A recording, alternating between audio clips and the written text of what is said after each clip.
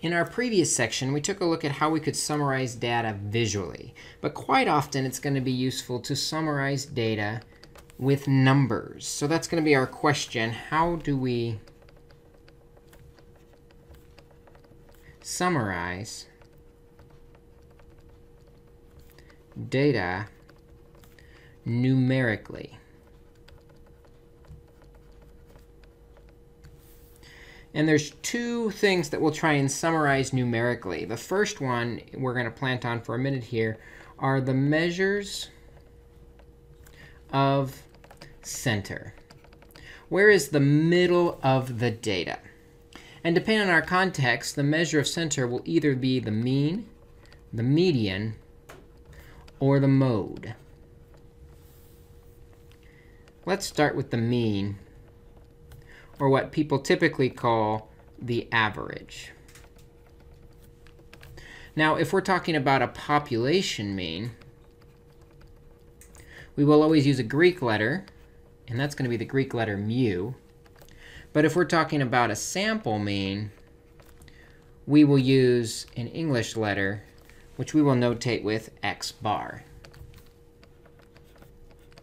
And the formula for calculating the mean, I'm going to use x bar, but it works also for mu, is equal to this symbol, which we call sigma, x over n. And that symbol, that funny looking thing, means the sum. What this means is sum up all the x's, or sum up all the values, and divide by n, which is the sample size, or population size if we're in the population context. So for example, if I had the numbers 1, 3, 3, 4, 4, 4, 5, 5, and I wanted to find the mean of this sample, the numerator says sum up all the x values, or do 1 plus 3 plus 3 plus 4 plus 4 plus 4 plus 5 plus 5, and divide by the sample size. And if I count here, I see we've got a sample size of 8. So adding those all up, we get 29 over 8, which gives us a mean of 3.625, or the average is 3.625. Most students are familiar with that mean formula, but one tweak we can do to it, and we quite often have in statistics, it's not 2, let's call this C, because we're still under mean, is if we have frequencies. So we've already seen one formula for the mean, the sum of the x's divided by the n. But if we have frequencies given to us where we know how often each number is used, the formula is going to tweak slightly. X bar is going to be equal to the sum of the x's times the frequency divided by the sample size. So if we have frequencies, we should know this formula. Let's do the exact same example we just did, but this time we're going to summarize those numbers by their frequencies. So first, I'll list out the numbers. The numbers that showed up were 1, 3, 4, and 5. But then I'm going to have another column that shows the frequency. I had a single 1. There were 2 3s, 3 4s, and 2 5s. What the sum says we need to do is first multiply the x's times the frequencies. So when we multiply, 1 times 1 is 1, 3 times 2 is 6, 4 times 3 is 12, and 5 times 2 is 10. And then what we want to do is sum this x times frequency table. So 1 plus 6 plus 12 plus 10 is 29. That represents the sum of the x's times the frequencies. And then we just have to divide by the sample size. Well, the frequencies tell us how many things there are. So my sample size is 1 plus 2 plus 3 plus 2 is equal to 8. So for my mean, again, we're doing 29 divided by 8 to get the exact same number of 3.625. But sometimes it's a lot quicker and easier if we have those frequencies given to us. That's the first measure of center. The measure of center of the average says if everybody was split up equally, they'd have this many in common. But quite often, the problem with the mean is one large value or one small value can throw off the mean significantly, which is why we might be interested more in the median or the middle number when they're first put in order.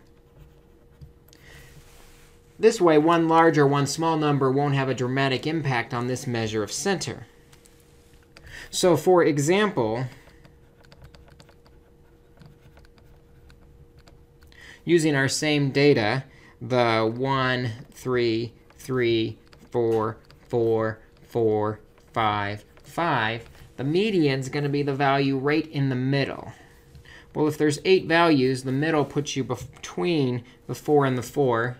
And we know from our previous section when we made box plots, we would add those and divide by 2 to get our median value, which turns out here to be 4. And the big advantage of the median is that one extreme value does not impact the median as significantly as the mean. It's a little more stable. Now, the third measure of center, and this is often used in categories or nominal data, is what is called the mode. The mode is the value that occurs the most often. And again, it's usually best for categories. If we're talking about the color of cars in the parking lot, we're not going to have an average of a blue point green car. That doesn't make any sense. But what we can do is say the most common frequent color car is blue or gray or whatever that most frequent one is. We can still look at mode in terms of numbers. We seem to be using this example data of 1, 3, 3, 4, 4, 4, 5. So let's keep using it. And what we see is the number 4 appears 3 times. It is the one that occurs the most often. So we will say that the mode is equal to 4. Those are our measures of center, the mean, median, and mode. But the problem with just measuring the center is it only tells us where the middle value is. It doesn't tell us kind of how all the rest of the data is behaving around the center. Is the data really spread out? Is it clustered close to the center? What's happening with the rest of the data? And that's why we also need some type of measure of spread. It tells us more than just the middle. It tells us how spread out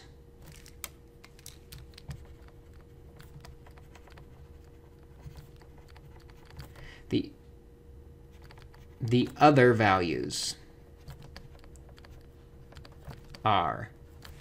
Not just where the middle is, but how's everybody else behaving around the middle. And the reason this is important is we can look at data such as these 3 data sets I'm going to put up here.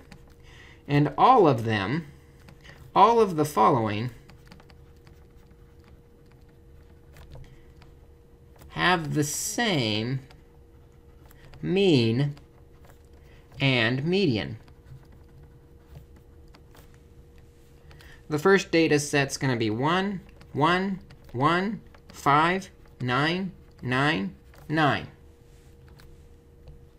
Both of that data set has a mean of 5. It also has a median of 5. But if I do another data set of 1, 2, 4, 5, 6, 8, 9, that data set has a mean of 5 and a median of 5. And if I do a data set of 5, 5, 5, 5, 5, 5, 5, that data set has a mean of 5 and a median of 5. There's no difference between these three data sets if I just look at the center. But the numbers are spread out quite differently. The first data set, the blue one, are spread out very far. The green one's kind of spread out evenly. And the red one has absolutely no spread in it at all. This is why we need a measure of spread. And the most basic measure of spread is what we call the range. The range tells us how much space there is between the largest and the smallest number. We take the large number and subtract the small number to see how far apart those extreme values are. So for example, with our data we've been playing with today of 1, 3, 3, 4, 4, 4, 5, 5, the range would be the big minus the small. 5 minus 1 equals 4. And so there is a space of 4 between all of these values. Now there's a problem with the range, though. The problem with the range is one extreme value could greatly impact.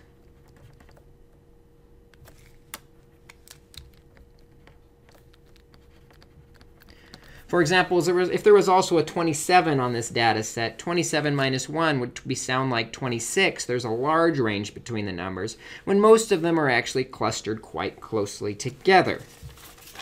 So this is why we need a different, better measure of center. And one measure of center that might be better is what we call the interquartile range. It's often abbreviated as IQR for interquartile range.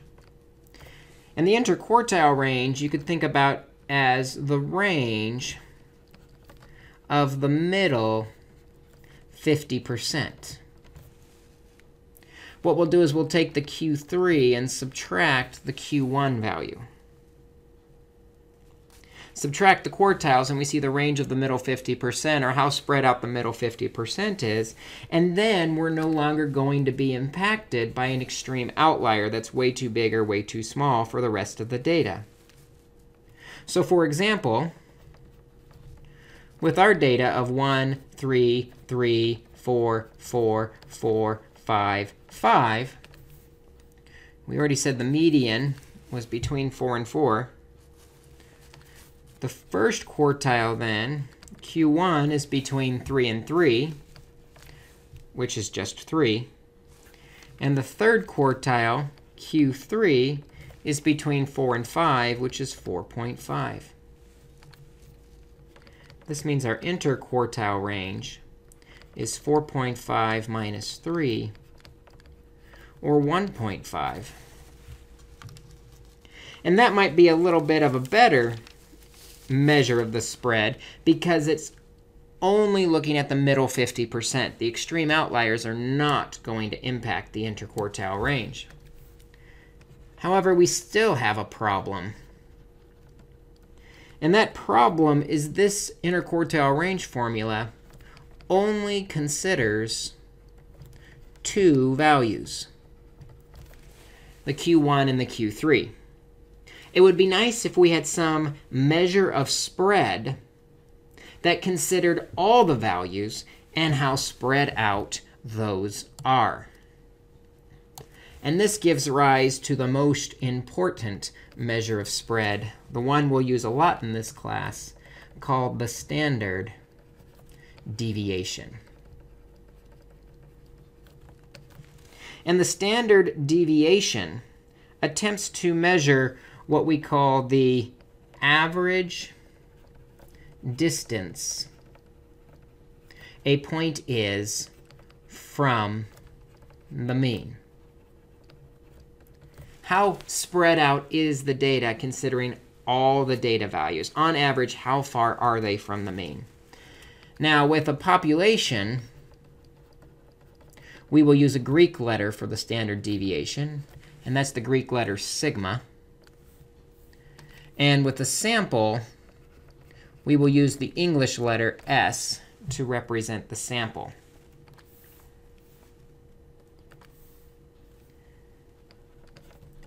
The formula for the standard deviation kind of builds on this idea that we want the average distance from the mean. So if I took any point and subtracted the mean, that would give me the distance it is from the mean. The problem is some of these will be positive and some of these will be negative. So if I add them up, it actually adds up to 0. So to avoid the positive-negative problem, what we'll do is we'll square each of the values before we take the sum and add them all up. Then we'll divide by the sample size, which turns out with standard deviation, and when we derive the formula, it's not exactly the sample size we divide by, but we'll divide by n minus 1.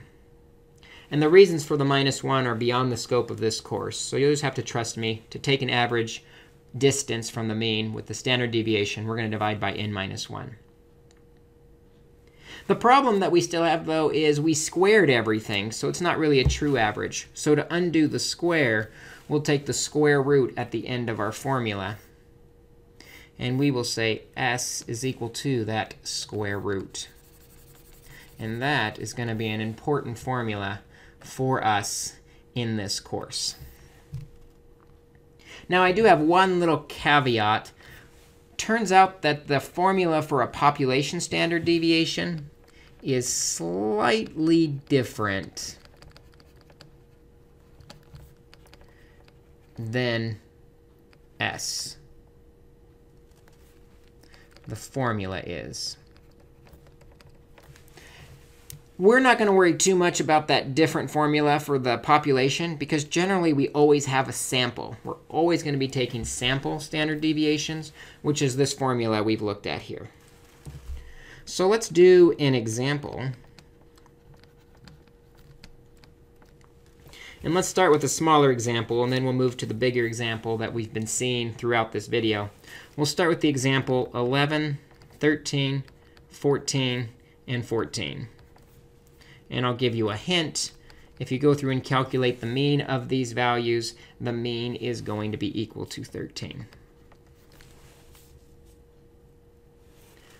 So what we'll do to get started is we'll list our values, 11, 13, 14, 14. And then we're going to have a column for every step along the way in this formula. The first step says take those x values and subtract the mean. Subtract 13. So 11 minus 13, I can even put a little 13 here. We're subtracting 13. 11 minus 13 is negative 2. 13 minus 13 is 0. 14 minus 13 is 1. And 14 minus 13 is 1. Then the formula says to square our values. So the x minus x bar, each of those values needs to be squared. Negative 2 squared is 4. 0 squared is 1.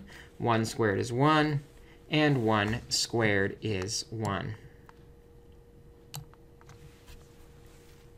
Finally, the formula says to take the sum. So the sum of x minus x bar squared is equal to 4 plus 1, which is 6. Now I'll jump to the standard deviation formula, which says the square root of the sum, which is 6, divided by 1 less than the sample size, which is 3. 6 divided by 3 is 2, and the square root is 1.41. Now, similar to our formula with means, if the data is given to us with frequencies rather than individual data numbers, we need to do a slight adjustment to our formula. So if we have frequencies, the formula will slightly adjust to s equals the square root of the sum of x minus x bar squared. But before we take the sum, we have to multiply by the frequency and then divide by n minus 1. So let's take a look at an example where we do it with frequencies.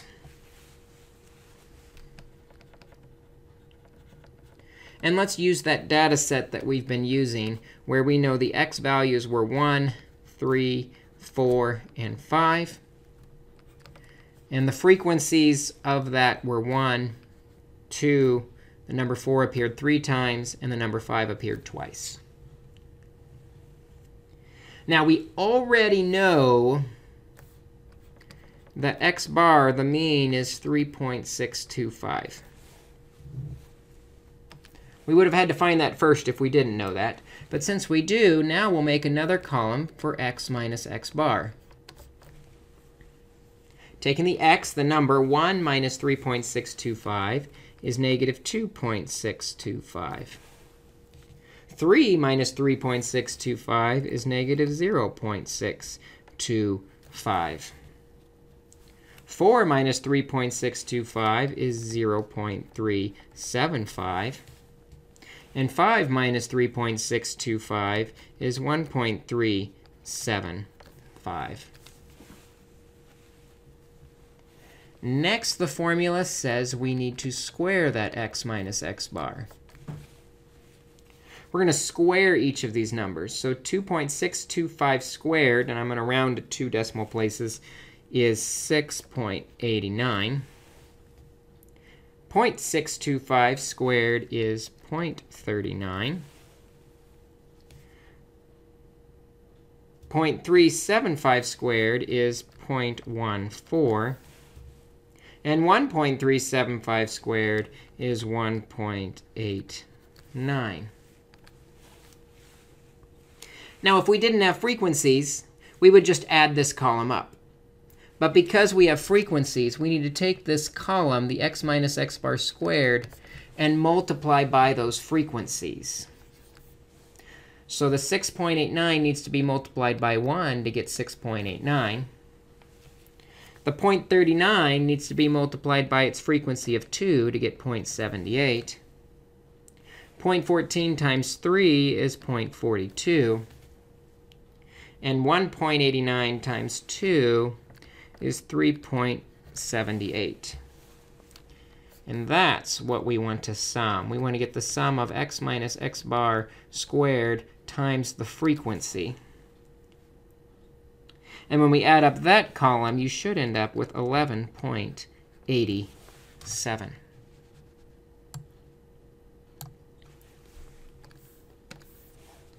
Now we plug into our formula for s. S is the square root of that sum we just found is 11.87. Divided by 1 less than the sample size. You could add the frequencies together to find out that the sample size is 8. Or you might remember that, because we've been working with this for quite a while. 1 less than the sample size is 7. So the square root of 11.87 divided by 7 is 1.30. So on average, these points are about 1.30 units away from the mean of 3.625. It gives us an idea of the middle and how spread out the data actually is. Now, the standard deviation is actually quite nice because it gives us a way to compare data based on how many standard deviations we are from the mean. Standard deviations measure distance from the mean. And in statistics, we will use a very important variable to represent the number of standard deviations we are from the mean. That variable is always going to be z. Z is the number of standard deviations from the mean. And we actually have two formulas that use z. They're both really the same formula. The idea is z is the number of standard deviations from the mean. So we'll take the value we're working with. We want to know how many standard deviations x is from the mean. Well, first we need to know the distance to the mean.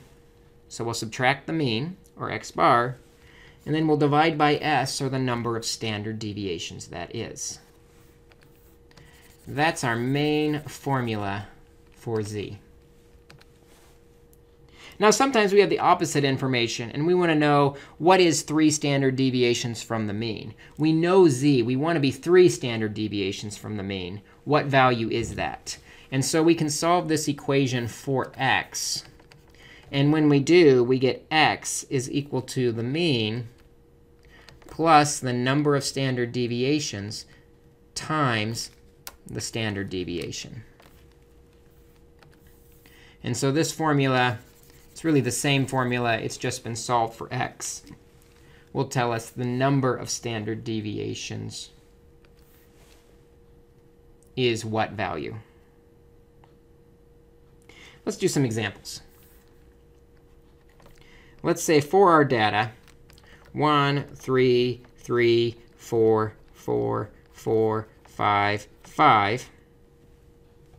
We want to know how many standard deviations from the mean is the median.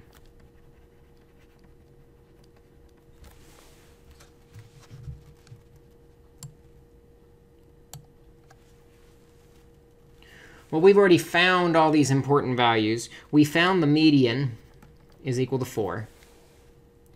Also, earlier, we found the mean was equal to 3.625. And also, earlier, we found the standard deviation is equal to 1.3. So if we want to find out how many standard deviations the median is from the mean, the medians are x, the mean's the x bar, and the standard deviation is s. So z, the number of standard deviations, 4 is, we subtract the mean of 3.625 and divide by the standard deviation of 1.3, and we find the median is 0.288 standard deviations from the mean.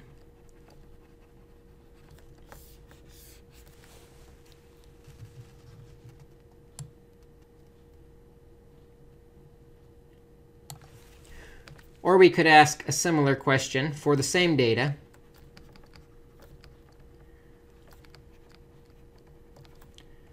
What value is 2 standard deviations below the mean? We already know the number of standard deviations. So 2, that's actually going to be our z, the number of standard deviations below the mean. And because we want to be below the mean, we will use a negative number to make it below the mean. So we're looking for the x this time. What is that value of interest? So x is equal to the mean, x bar of 3.625. Minus 2, because we have a negative 2 standard deviations below the mean, times the standard deviation of 1.3. And that gives us 1.025. Now, it turns out that we can say 95% of our data generally falls within 2 standard deviations of the mean. If it's more than 2 standard deviations from the mean, we say those values are unusual or extreme values. We call those extreme values outliers. And these outliers are values far removed from the rest of the data.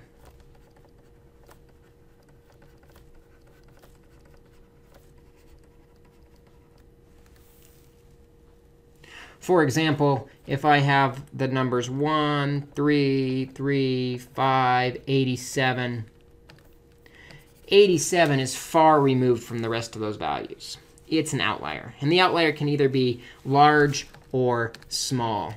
And we actually have 2 methods for calculating outliers, and they generate very similar results. So neither one is necessarily better than the other, but I want to show you both of them. The first one is called the interquartile range method. And the idea behind this is we cannot be more than 150% or 1.5 times the IQR from the edge of the box in the box and whisker plot. The idea is anything below the first quartile minus 1.5 times the IQR, or anything above the third quartile plus 1.5 times the IQR. Anything that's above or below those numbers becomes an outlier.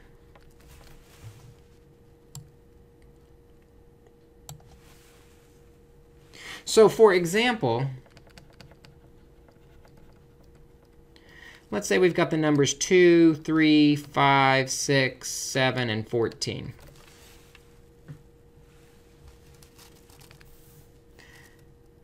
Now, the median's right in the middle. But what we're interested in with the interquartile range is the middle below the median. The first quartile is 3. And the third quartile is 7.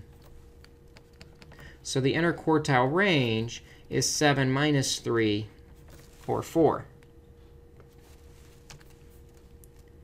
This means an outlier is anything below the first quartile, 3, minus 1.5 times the interquartile range of 4.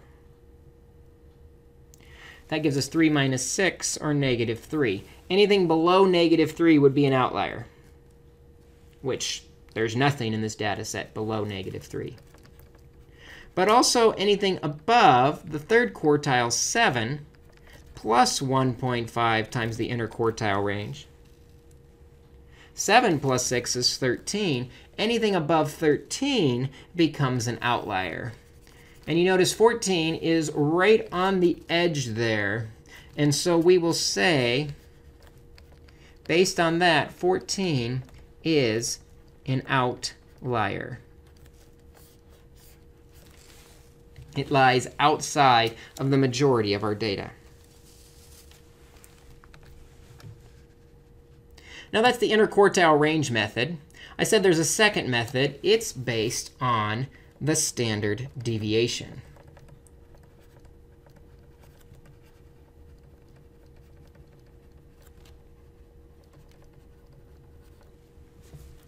The standard deviation method says that anything that is more than 2 standard deviations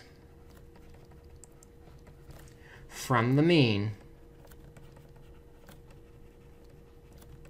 is an outlier. Which brings us back to that example that led into this discussion. So actually, let's first define this clearly. Let's do anything below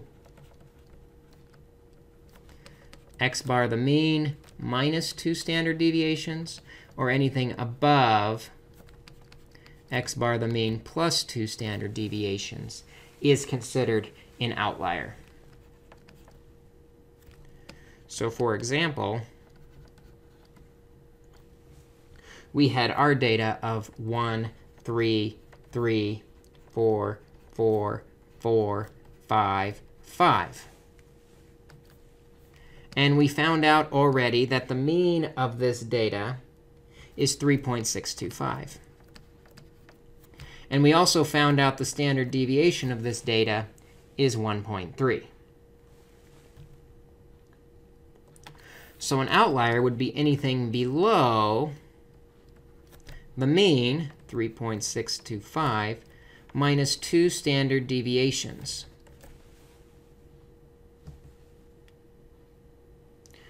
(3.625 minus 2 times 1.3 is 1.025.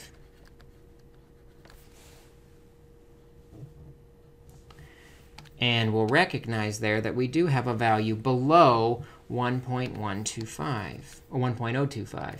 It's just a little below, but it is below. Here, 1 is an outlier. We also have to check above. So we'll do the 3.625 plus 2 standard deviations, or 2 times 1.3, which gives us 6.225.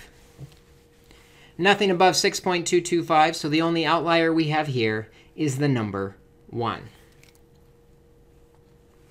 So we've covered quite a bit in this video. We talked about measures of center, the mean, median, and mode to estimate where the middle of the data is.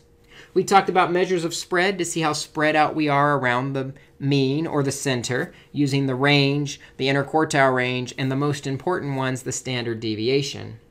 And then we also looked at some uses of the standard deviation to see its distance from the mean, finding outliers or identifying outliers. So lots to take a look at on the assignment. Take a look and practice a few. We will discuss them more in class. We'll look forward to seeing you then.